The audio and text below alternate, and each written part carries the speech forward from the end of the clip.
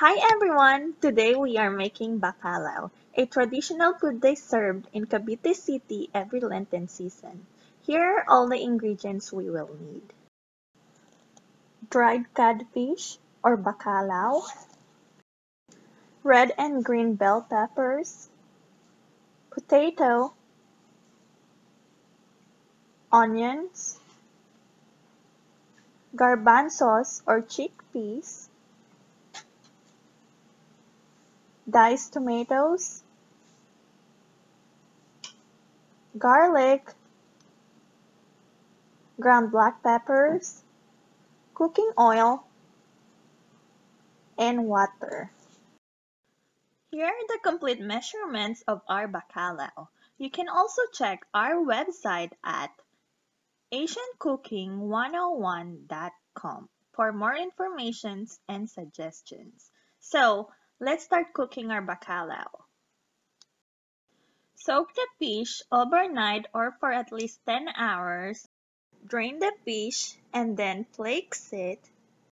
This is how it looks like before I soaked it overnight. Then peel the potatoes and cut it into cubes. Then the same thing for green and red bell peppers.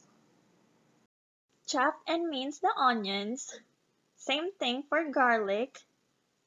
Then in a large pan, let's start frying our potatoes. We will cook it until it's golden brown, and then we'll take it aside and we'll use it for later.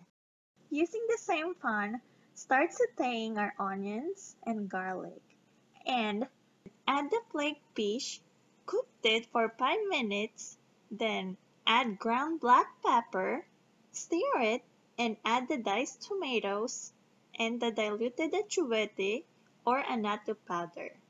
Mix it well, then add water, green and red bell peppers, our garbanzo or chickpeas, then mix it well and let it simmer for 10 more minutes. Then add our fried potatoes, mix it well, and voila!